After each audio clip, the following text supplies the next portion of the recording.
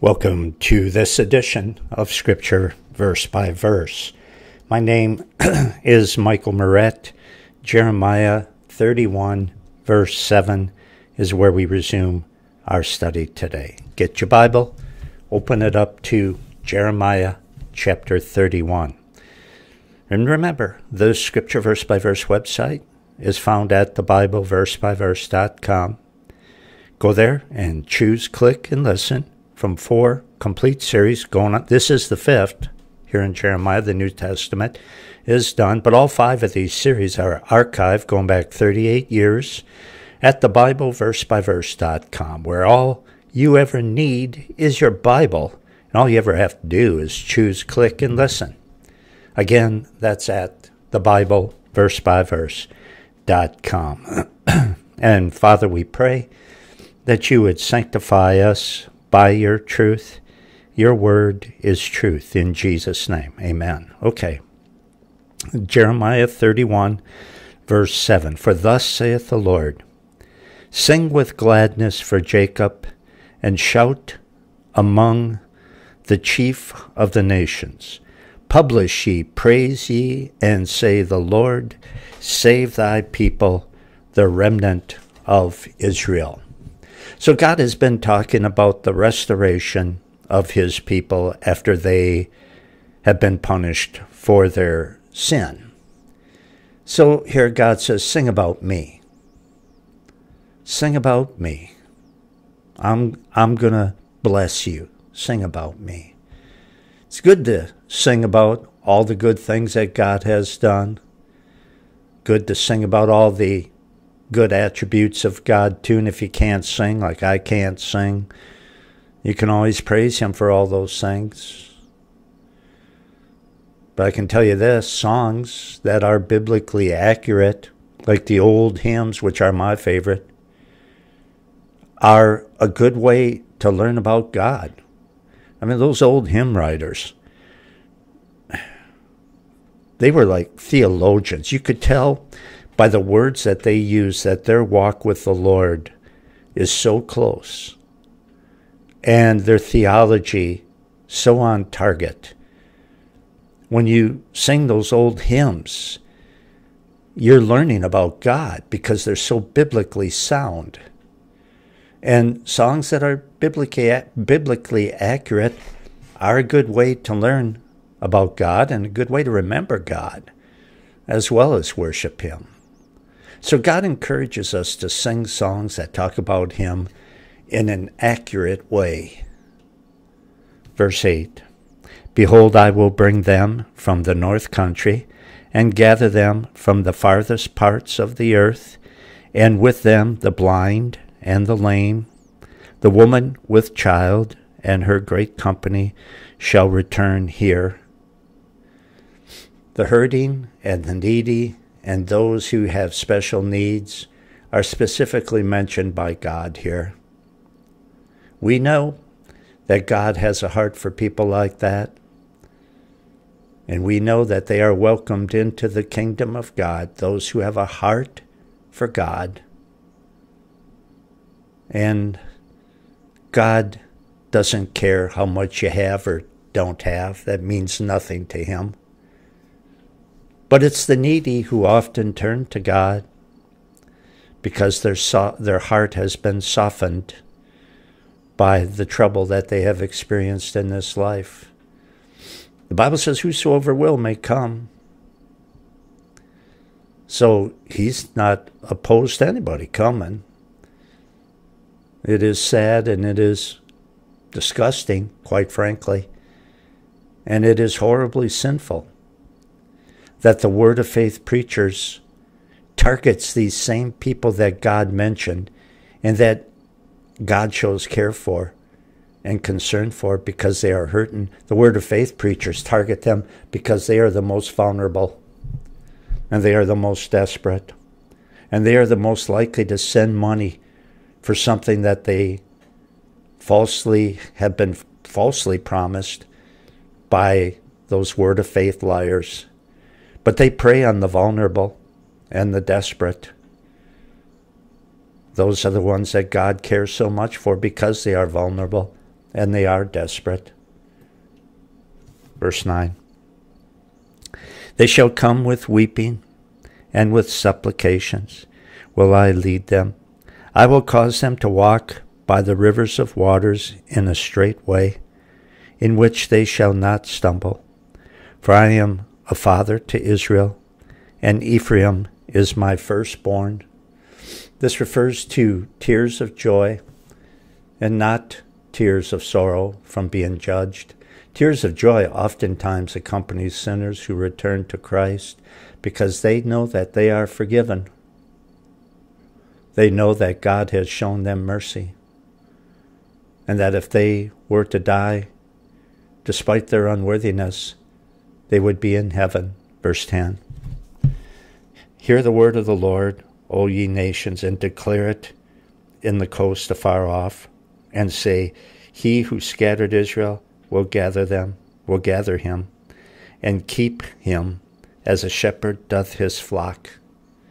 The whole world needs to hear the word of God. Even the furthest corners of the earth need to hear it. It needs to be that way, still needs to be that way. Jesus said, go into all the world and preach the gospel to every creature. Because Jesus is the only way that people are going to be saved from hell. And we know from the book of Jeremiah that God punishes rebels who refuse to change. But God also welcomes all repenting sinners from all areas of the entire world.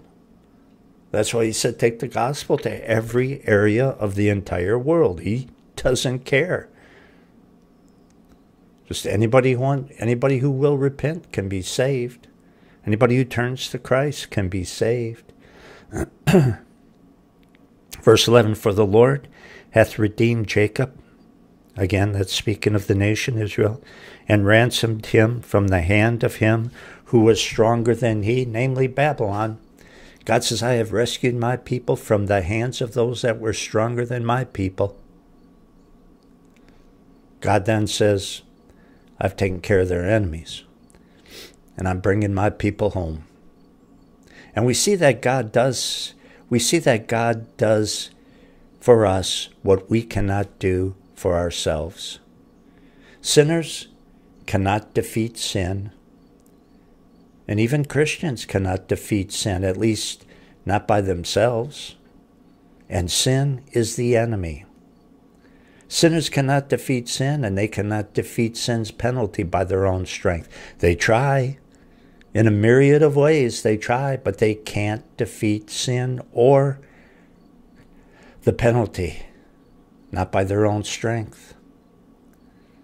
But any sinner who repents of their sin, turns away from their sin in their heart, and turns at the same time to Jesus Christ and receives him as Lord and Savior, is going to find that Jesus will defeat sin, not just the penalty, which is hell, but he will defeat sin in their day-to-day lives as they walk with him. It is possible. They won't go to hell. And Jesus will give them victory over sin if they continue to draw close to him in this life. 12, therefore they shall come and sing in the height of Zion, and shall flow together in the goodness of the Lord, for grain, and for wine, and for oil, and for the young of the flock, and of the herd, and their soul shall be like a watered garden, and they shall not sorrow any more at all. And this is really a wonderful promise from God, isn't it?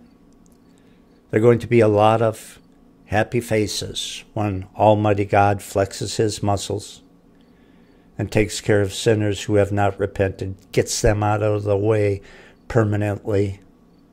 There's going to be a lot of happy faces after Judgment Day on the new earth that Jesus creates, when we who belong to Jesus will see the goodness of God and see the wonderful new earth. It's going to make us so happy to be in our physical bodies that will never get sick, never feel pain, never grow old, never even get tired. There's going to be a lot of happy faces throughout eternity because of what Jesus has done for us.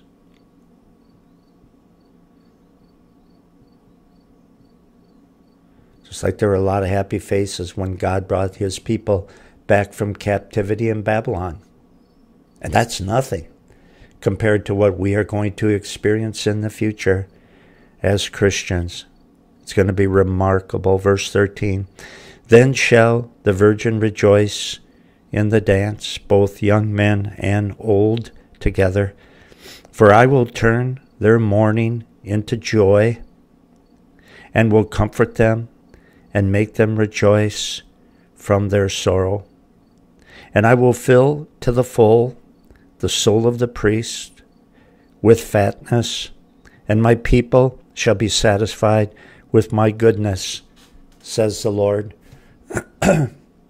Everything is going to be turned around. So everyone will have a lot of good reasons to be happy on the day that Jesus makes the new heavens and the new earth.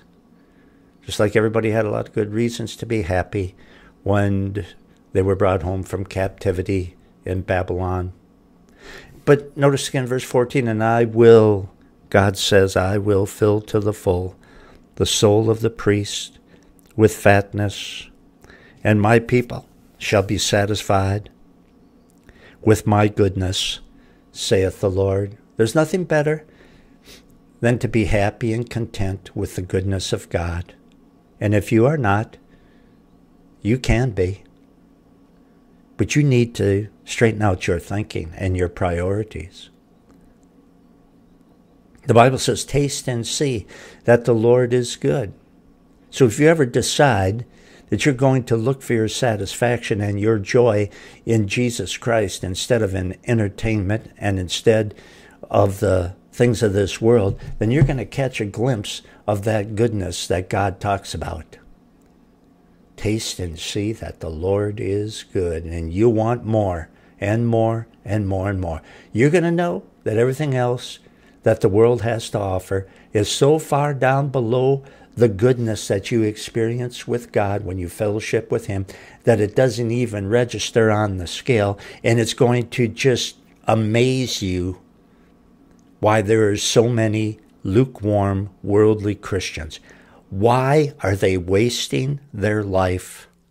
They're either unsaved, and that's why they don't give a rip about God, and they care more about being like the world than being the way Jesus wants them to be. They're either unsaved, and they're just playing a stupid game of Christianity, or they're, for whatever reason, lukewarm Christians and still enamored with the world, and I don't get it.